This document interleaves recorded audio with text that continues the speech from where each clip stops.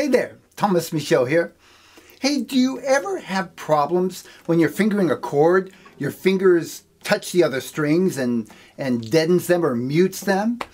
Well, if you do, you're in the right place. You're going to love this video. Come on back and you'll see.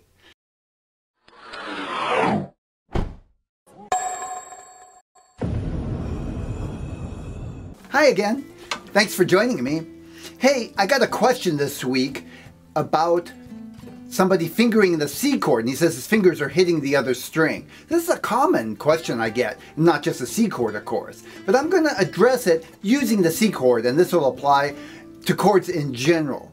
Now, first of all, there are some tips I can give you about fingering chords. And I've done a whole post on this, so I'll just give you the basics here, and you can find my other post. I'll put a link to it on my website. So the first thing is, you want to have your fingers so they go up and then angle back down. Take a close look at my hand here. They're not flattening out, and that's what a lot of beginners tend to do. You see, when your fingers go up and down, first of all, you're less likely to hit the other string because of the angle. You want to get your angle as much as possible straight down. And the other thing is, it's much easier to press down the string. So up and down, hand position, hand position. Secondly, you want to make sure you're using as much as you can the fingertip. Now, of course, these two tips are connected. The fingertip as opposed to the flat pad of the finger. When you're using the pad, you're also flattening out the knuckle. Keep the knuckle bent and use more of the fingertip. Now, it's not exactly the very tip of the finger. You have to play around with it a little bit, but more the fingertip than the pad would be my way of saying that. Make your C chord. Finger it the best you can, strum it. Listen to where some strings are deadening out. Take your fingers off, put them back on. Try to move things around a little. Don't wait to get it perfect, then take it off again, shake your hand out, and keep doing that. Fingers on, strum the chord, see where the strings are muting, move the fingers around a little. Get your fingers as close to the frets as possible.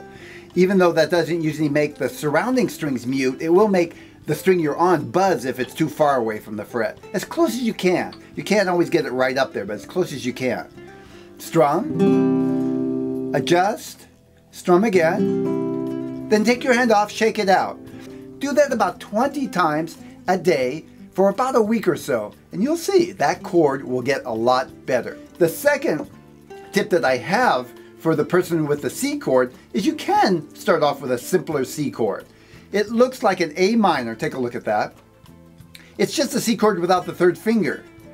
So by not having to stretch over your third finger, it does make it easier to actually get a good hand position.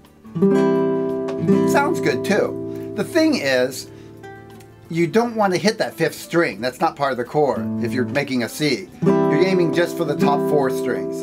Don't worry too much about it, but you want to aim for the top four. Third, find a guitar with a wider neck. Now, that is a choice I would use after you've gotten a good practice routine, and then maybe try the two-finger chord to start with if you need to.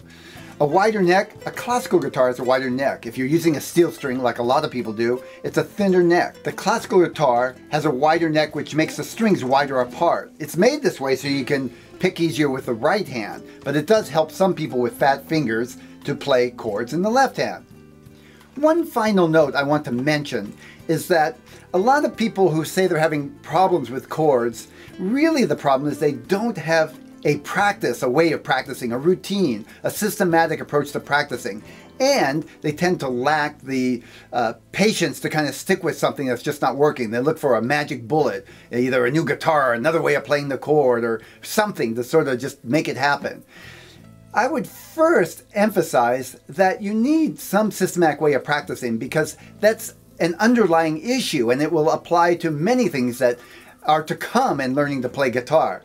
So if you can deal with the practice, find a way of systematically practicing, you might want to elicit the use of a teacher or a good systematic online approach like Real Guitar Awesomeness. But if you don't have a practice routine, every magic bullet will eventually fall flat. Believe me, I've tried it. I'm just as guilty of you as looking for the magic bullet to fix something that I don't like or it's not working. So that's it for this video. Thanks for joining me. It's been a pleasure.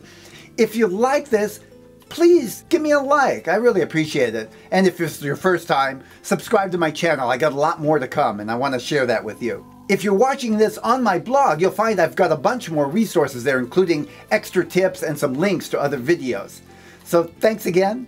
I look forward to seeing you in the next lesson. I'll be back next Sunday morning.